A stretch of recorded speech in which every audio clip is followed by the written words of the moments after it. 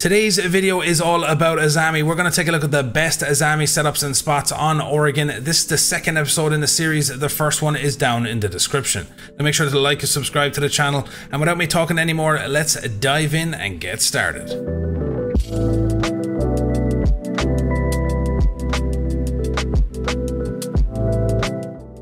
Once again, it's the Dangleberries here, teaming up with Elevate to bring you some of the best setups here on Oregon. Starting off with the top floor dorms bomb site.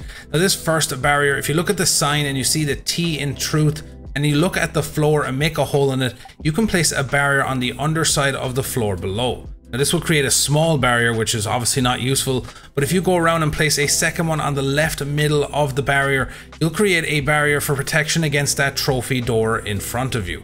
Now normally you'd have a deployable shield here, but this is a great one to have as a backup if you don't have a shield. Now this is such a good one if you team it up with a second barrier above the door, as you can see on screen in a second, and this will allow you to get a really strong controlled angle onto trophy as the attackers are pushing into that room. You can see here you can almost have like a pixel angle onto them as they make their way into trophy, and you can pick them off and take control of the round. You'll be able to see it here from the enemy's perspective that they can barely see anything when they're out here, so you have a really strong power position against the attackers. Now you can add a third barrier for a teammate to use on the cabinet just outside the door of attic, and again this provides a really strong power angle for any attackers coming into trophy. They will not be able to see you here, and you can help your team get some picks in the round.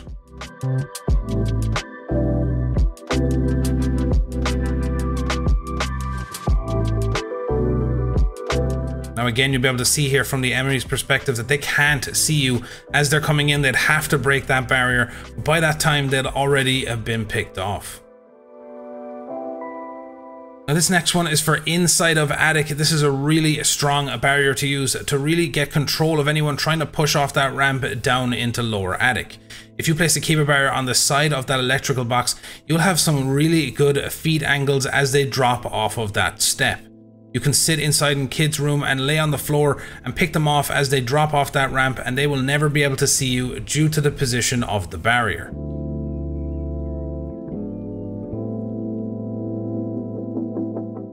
Now this next one is for the top of white staircase. Normally a lot of people will put it on that wall right there just above the staircase, and I feel like that's not a strong one because you can get picked off and hit really easily.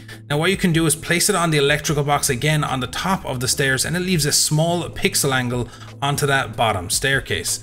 Now normally if an attacker is pushing towards that bottom white, they'll swing out and they won't see that little pixel angle, and you can get some early shots on them before they even see you first.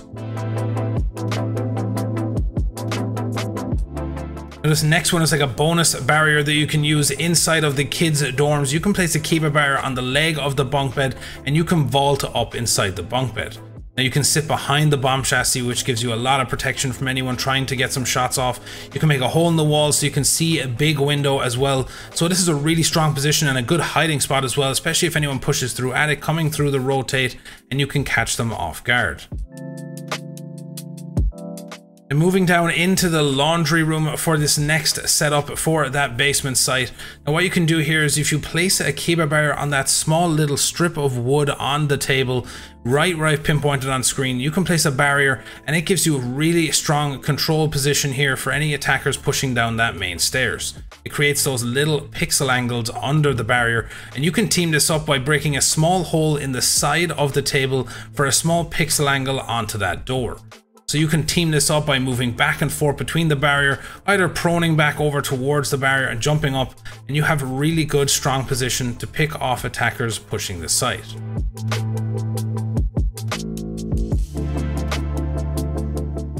Now this next one, normally you would have head holes on this wall. This is just a barrier to protect against anyone coming down that freezer stairs if you're holding this barrier in front of you on the table, and you can peek up and pick them off as they make their way down the stairs. Now I also like to add a third barrier onto the side of the door here to cover anyone who's trying to push down into pillar, and you can sit behind this barrier using the one to your left as protection and moving across to the one on your right, so you have a really good strong power position for this laundry site.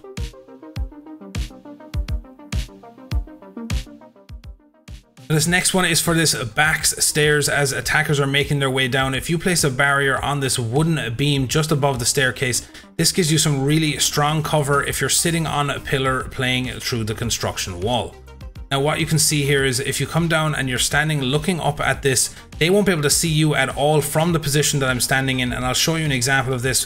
Where my bullets are hitting, you can see probably waist level at that point, whereas when they're up at the staircase looking down towards there, you'll see where I'm shooting the bullets. They will only be able to shoot up to that point on the pillar, whereas I can sit further back and pick them off as they make their way down the stairs.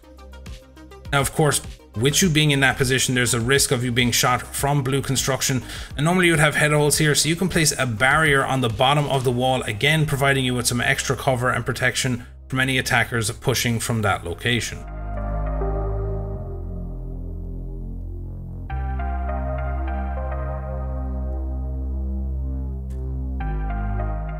Now I'm going to show you just a couple of other barriers that you can use for that kitchen dining bomb site.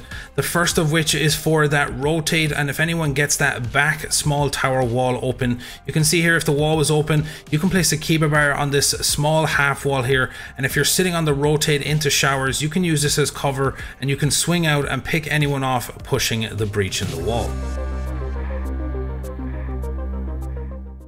Now you can have another barrier for a teammate over on the dining table by putting one on this chair here, just a small bit up from the ground. Again, you can have someone sitting here using this for cover, and you can work off of your teammate to pick off any attackers in small tower.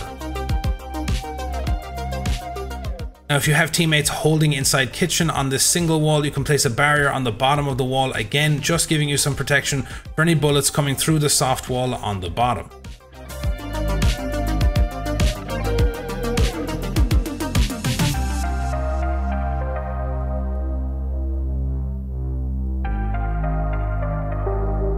Now you can add on to this barrier here outside on the chair. If you place a barrier exactly where I pinpointed on the bottom of the table at the very top corner, you can create a pixel angle into the small tower.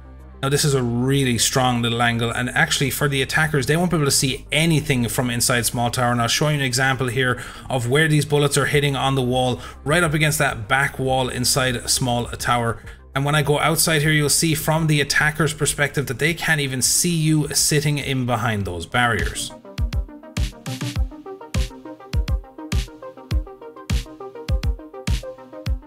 Now there is the risk if you're sitting behind these barriers that someone can come from the white stairs or dining hall and pick you off through the doorway. If you're sitting up on the table using this barrier as protection, well, you can place a barrier on the top of the door, which will give you protection of them coming down that hallway, and they will not be able to see you. Once again, if I'll show you from the enemy's perspective, that they will not be able to see anything of you sitting up on top of this table.